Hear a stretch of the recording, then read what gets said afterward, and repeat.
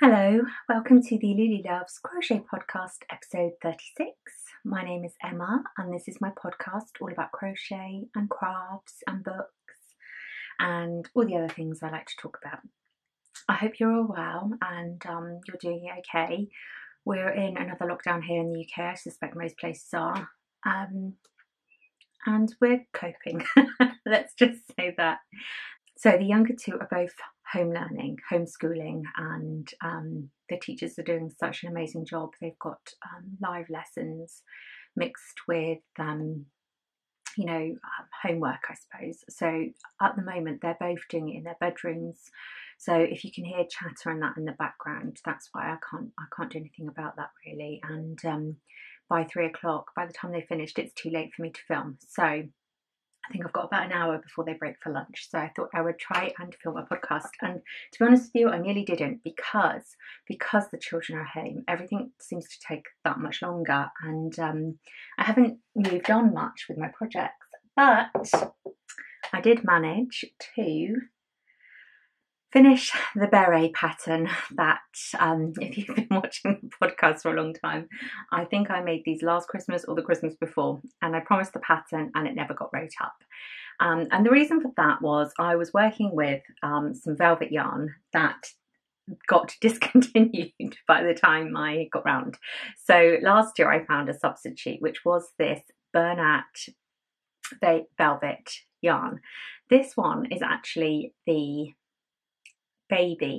Bernat baby velvet yarn, and I made my beret up in this. Now this I continue to use the 6mm hook, which the last velvet yarn I was using was actually a chunky weight, and this is classified as an Aran. However, I would say that it is thicker than an Aran. It's just not a chunky weight yarn. So I was then a bit concerned about releasing the pattern because I thought you're going to find it quite hard to match the yarn if you don't want to use the velvet.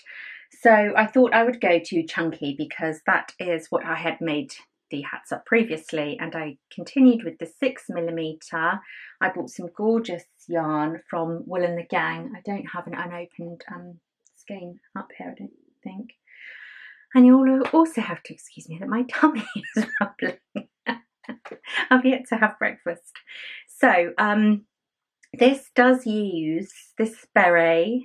I love it. I absolutely adore it. It's I guess it's a traditional style beret in that you have the flat circle and then you have the decreases. But the only thing I've done is just add some plain rows of single crochet there. Can you see? It just gives it a bit more of a brim, because a traditional beret really will just perch on your head, and I want something that actually is going to keep me warm when I'm walking the dog. So so it has got a bit of a lip. You could leave that off, you know, it's up to you really. I've written the pattern up. This is for an adult size beret. I have written the pattern up with instructions on how to, for example, if you are to use a different weight yarn and the 6mm hook. I mean, obviously, if you use a 6mm with this velvet, you're going to get a very lovely drapey soft hat. You can just see, can't you? If you use it with the chunky yarn, you're just going to get a more structured beret. I like both for different reasons. I love the structure of this. I love that it gives that traditional beret shape. However, this one's really nice if you want to wear it sort of, I'm not going to put it on today so I've got my hair up, but if you want to wear a more slouchy beanie, something that's hanging down a bit more. So, but there are some instructions to, you can miss out a row here, and then I've told you where to restart the decreases. So if you are using a slightly chunkier yarn, you can do that if you're not getting gauge. You could also, if you are making it up in a thinner weight yarn, you can just carry on making this circle a bit bigger, and the pattern is very simple, and it's you know, it's really just a basic circle.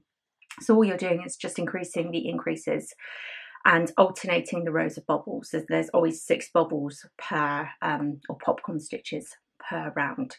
And the PDF, I created a PDF that you can print. There is a small charge for that because I did include a chart, which takes a bit more time. So the free pattern is up on the blog. That does not include the chart, but the free written pattern, and there's some photos on the blog. If you want to buy the PDF, that does come with the chart, and you can see quite easily how you could extend this circle. So it's quite easy to adapt. I think that's what I'm saying, but I didn't want to write it up in lots of different sizes just because of the yarn situation, really. So I would say it's a pattern for a chunky weight yarn, preferably. However, if you do have this burnout velvet, the normal burnout velvet comes in a 300-gram ball, and it is, I think it might be a chunky weight yarn, but the baby velvet, which is the one that I had bought, is classified as an Aran weight yarn. But saying that, I did, when I was working them up, I did get gauge using my 6mm hook with both the yarns. So this is the burnout baby velvet here, and this is the Wool and the Gang. It's the Al Pacino Merino. So, and they're both coming up exactly the same size. So make of that what you will, but there is a definite difference in, well, actually there's not really. I mean, I feel like it's more, there we go. So I'm recommending a chunky yarn if you want to get that the best fit for that hat, unless you're using this velvet yarn. So that's up on the blog. Like I said, there's a PDF that you can buy. It's inexpensive, but it does include a chart. So yeah, I've had a really, I'll put some pictures up of the girls actually, because I did a photo shoot. So the pictures are all of my eldest when she was still at home. She very kindly crept out one frosty morning to help me, and I was just going to take some pictures for myself, but I thought, well, she's here, I'm going to grab her. And then Lulu wanted to come with us, bless her. She ran out of her bedroom. It was really early in the morning. Said, can I come? So we waited for her, and I got some lovely shots of the girls together, which I haven't included in the blog, obviously, because she's well, she's quite young, really, but I'll put some up here for you to see, because they are just lovely. Anyway, that's that. So I am so happy to finally have that one off my list, and in the first month of the year as well. So I do have a lot of projects. There's the Vega cushion, and the jumper as well. That's an old one. Is that the Becci sweater? So I'll probably pick one of those to work on next. I think maybe the jumper top, actually, because I quite like that one. So yes, that's exciting. So I did manage to get that done. It did take a lot longer to get that pattern written up, because I only have access to my laptop from homeschooling finishes. So, and I'm still going out to work. The libraries are still open for essential computer use, and an order and collect service. So I am popping out twice a week to do that, which I'm quite grateful for, to be honest with you. It does give me a chance to get out, but means I'm not quite getting as much done. What else? So I'll show you I'm not sure if did I show this on the last podcast? I think maybe I did. I was talking about my mini blanket. I know I definitely showed it on one of the vlogs, Vlogmases. So I really thought that I would move quite far with this over Christmas, but with everyone home, I don't know, I didn't crochet as much as I thought, to be honest with you. And I think once January hit and we got the news of the lockdown, we were all just a bit disappointed. So I think my mood has not been quite there, but it has moved on. Got a good corner going on there. So I'm sort of joining as I go and trying to just mix up the colours as I go along, really. There's no plan, but I did receive some beautiful minis from my lovely friend Claire of Mr. and Mrs. Rabbit Yarns, and I need to add some of those in as well. So actually I think they were pre-wound, so I don't need to worry about them. And I know that the Christmas yarns I bought from Dandelion and Dogwood. I haven't wound all of those into skeins yet. I don't know. I don't think I've got any of them in here yet. I don't think so. So I need to do that. No, I don't think so. So yes, I need to wind a couple more nuts. So I want to do that because obviously I don't want to end up with lots of from the same set in one part of the blanket. But I'm not going to. I don't think I'll buy many more skeins. I'll see how big it gets. I'm thinking maybe just sort of a lap throw. I don't know, because it is so pretty. I mean, it would be really nice on the bed, but I mean, that would be a lot of squares, wouldn't it, for a king size bed? So maybe I could do it. I think maybe I'll just do a throw. Let's be honest, I'm never going to finish a double size bed, let alone a king size. So I'm still working on that, and I just joining in a couple of squares when I feel like it. So I feel like that's probably, I'm not going to have a lot of progress to show you regularly with that one. I'll just keep working away at it and enjoying it. I think I was very optimistic to think I could have that finished by the end of the year. And then, what time are we on? And then the only other project I've got is, I did tell you I was working up a neutral version of my teapot cozy. So here's my teapot cozy from my book, Romantic Crochet. And I love it.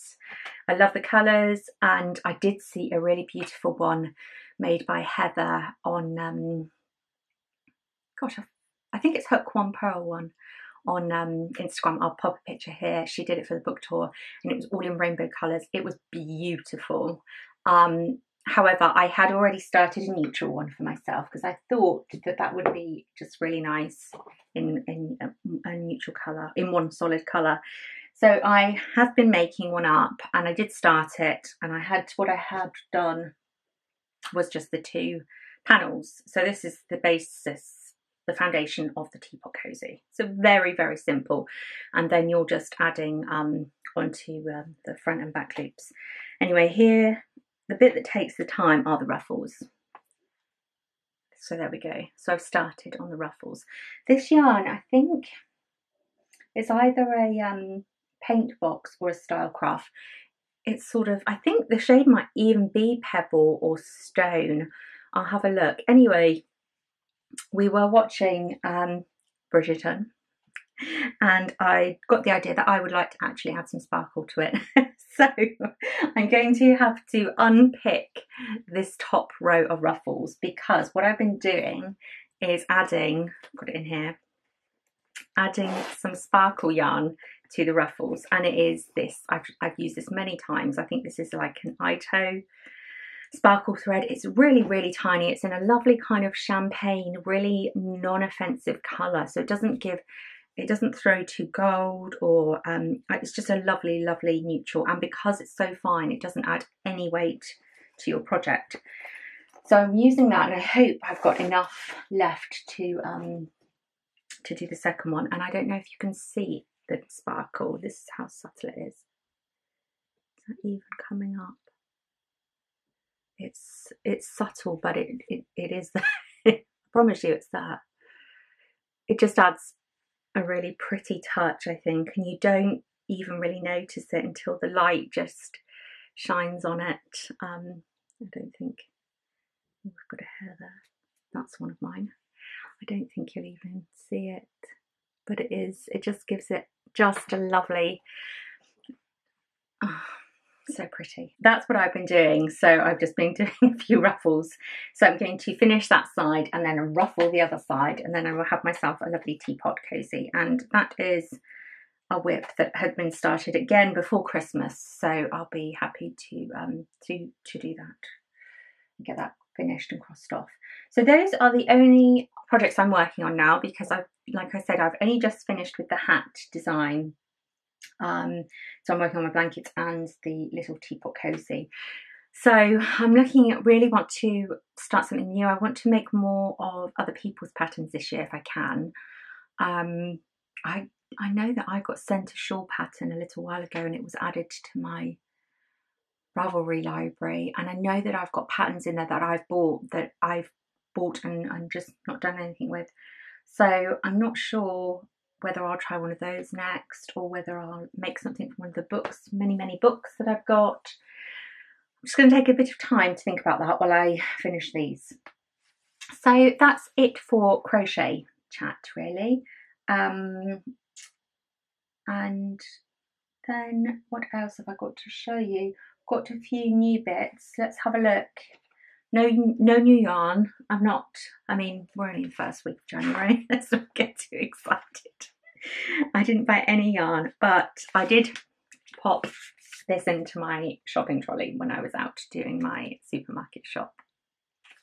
I think it's the latest code this year, I'm assuming it is, of Inside Simply Crochet, sorry.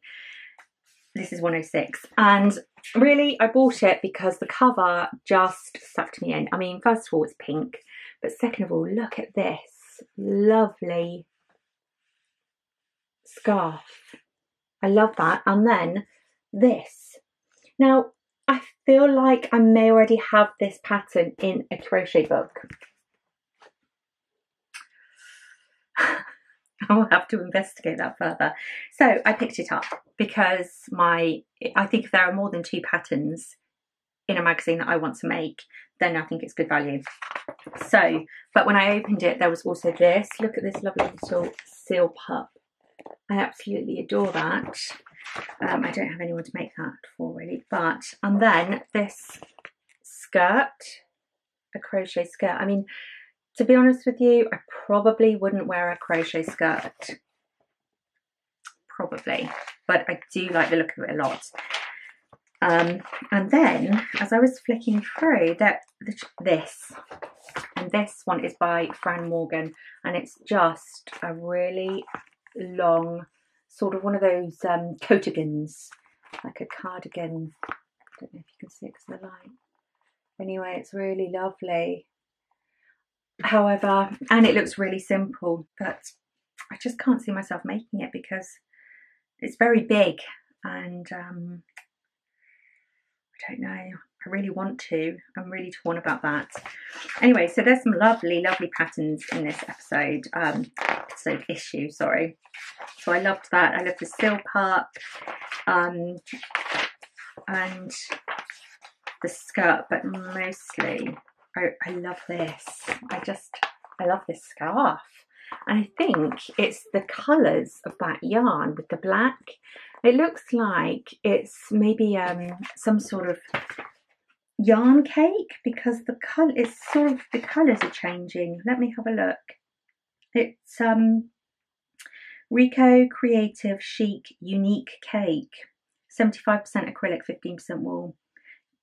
2 cakes of yarn A in candy, and then a basic acrylic chunky in black cream. Oh, and then there's another type of wool. So it does use quite a bit of wool, and it looks like it's using double trebles as well. So I should imagine that would be quite quick to make up.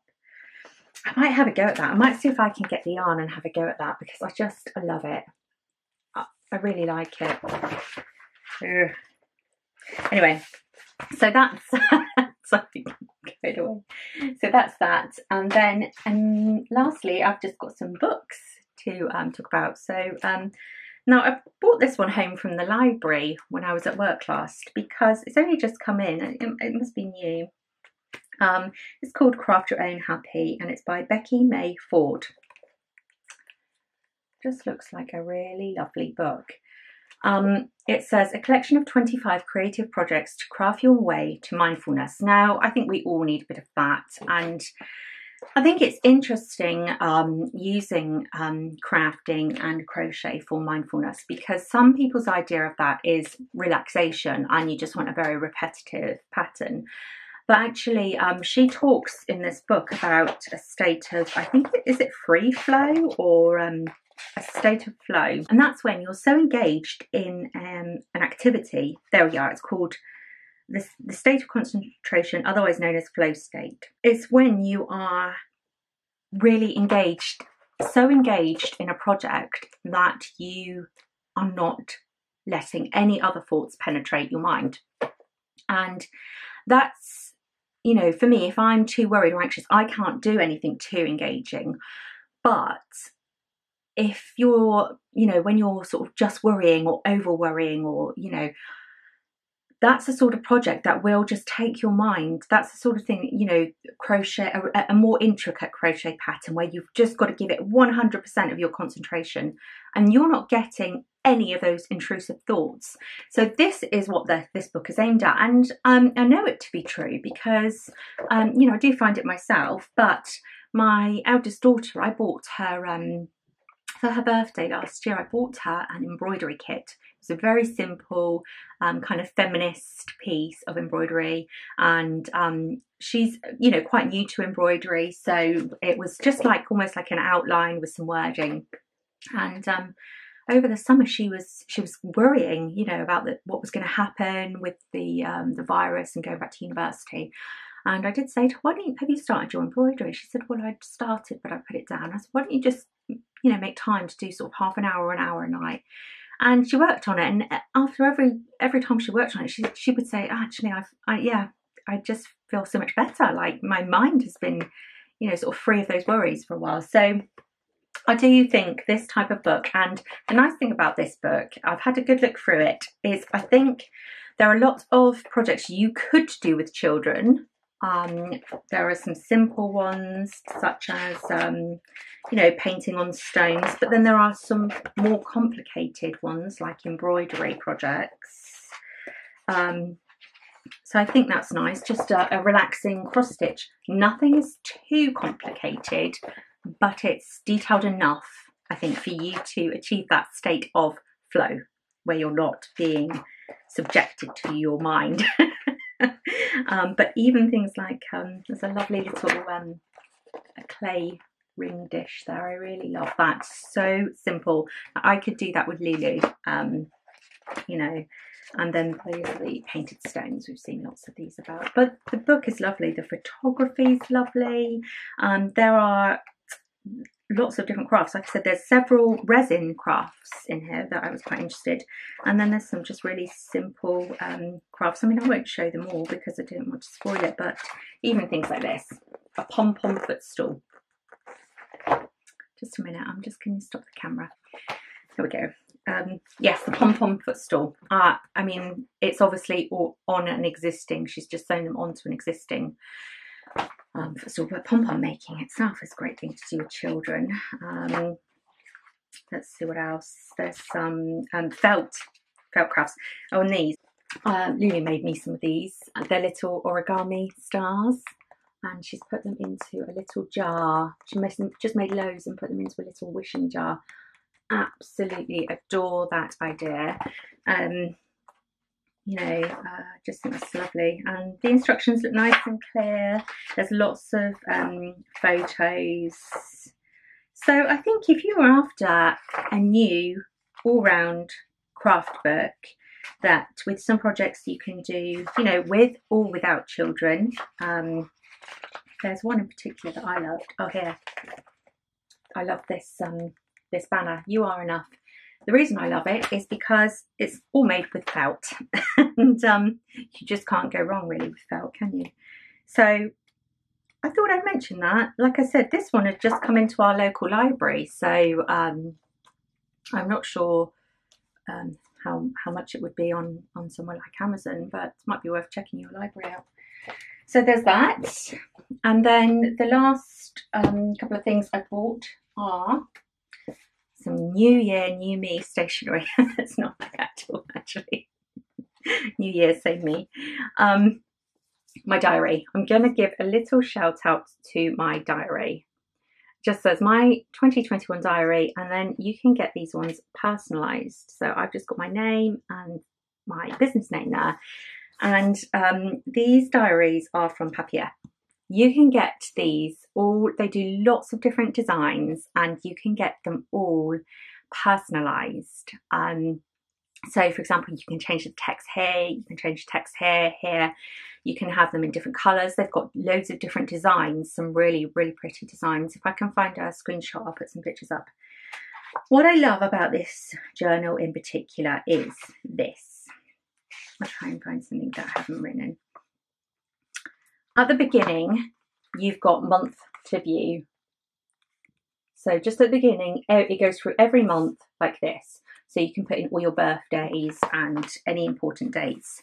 And then there's a little column there. It says, to see and do. I love that.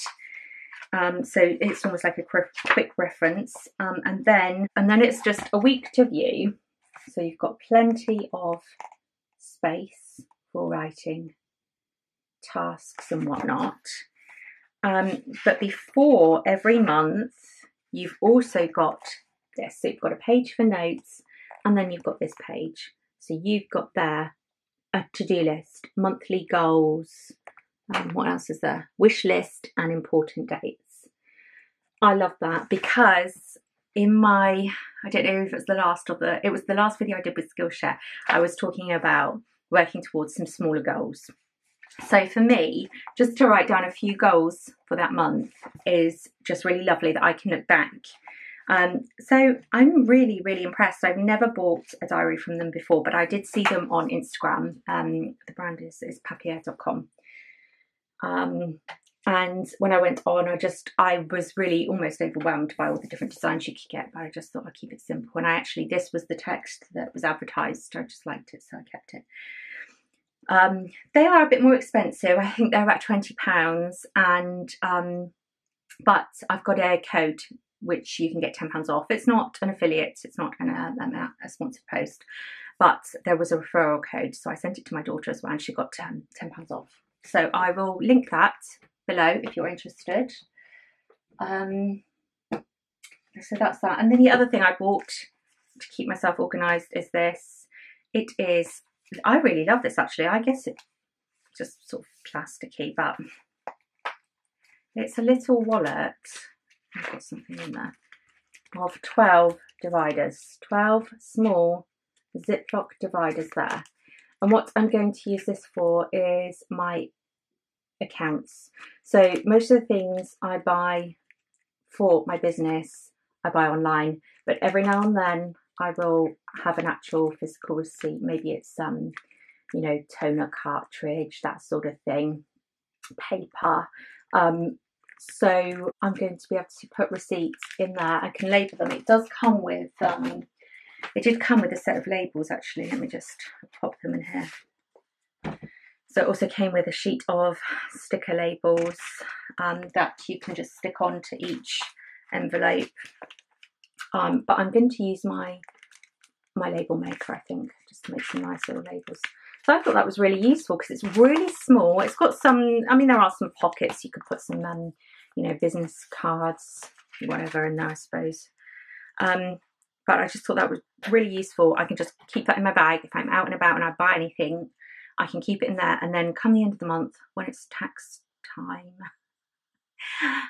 I've got all my receipts in one place and they're already organised. So I think that was about £10 from Amazon. I'll put the link to that below as well. So those are the things I bought to keep me on track this year. We'll see how that goes. I think anything goes at the moment, doesn't it? So I'm not going to make any grand plans or promises to myself. And then lastly, I'll just share with you the books and TV that I've been enjoying. So the first book is Mrs. Milburn's Diaries. This is an Englishwoman's day-to-day reflections, 1939 to 1945. Just a normal lady. It says, Clara Emily Milburn was a woman of her time and class. Like most people, she was saddened by the destruction and futility of war and all the suffering it entailed. I think a family member of hers, she kept her journals from during the war times, and they got handed down through the family, and eventually they got published. Anyway, I'm quite far in actually. But I do love reading people's diaries. Not that sounds so bad. I do like reading diaries though. I just think they give a lovely insight. I of course do not go snooping around the house searching for diaries, but published diaries fair game. I just think they give a lovely insight into, you know, normal people's lives and the way they think and they felt. And to me, that's really fascinating.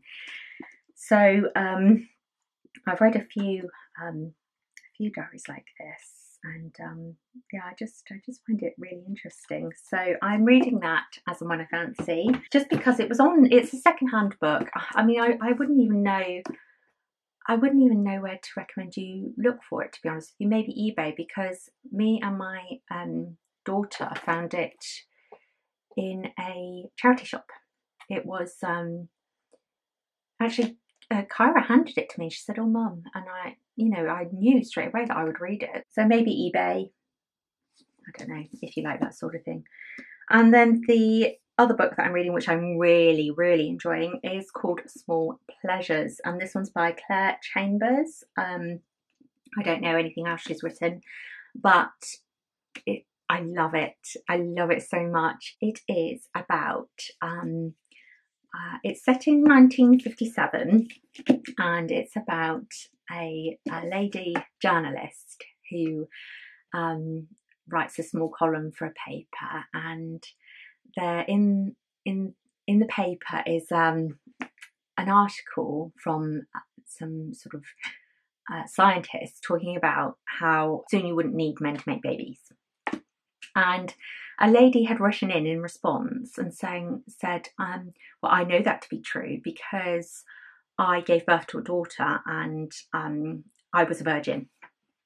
And so the paper pick up this story and they send this lady a reporter to go and investigate.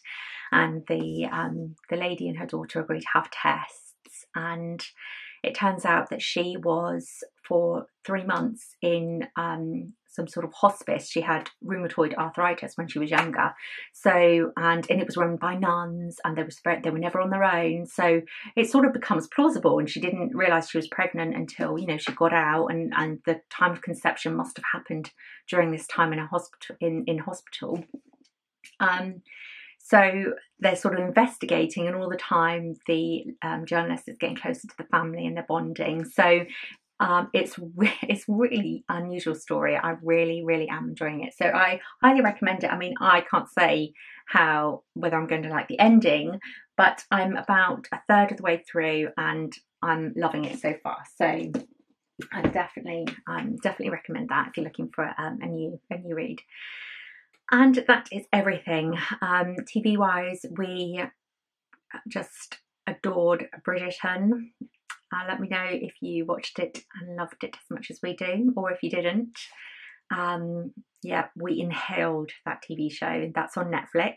A period drama, quite steamy in some places. But what I really like about it is it's this costume drama. The costumes beautiful, obviously. A lot of it is set in Bath, which is just up the road from us.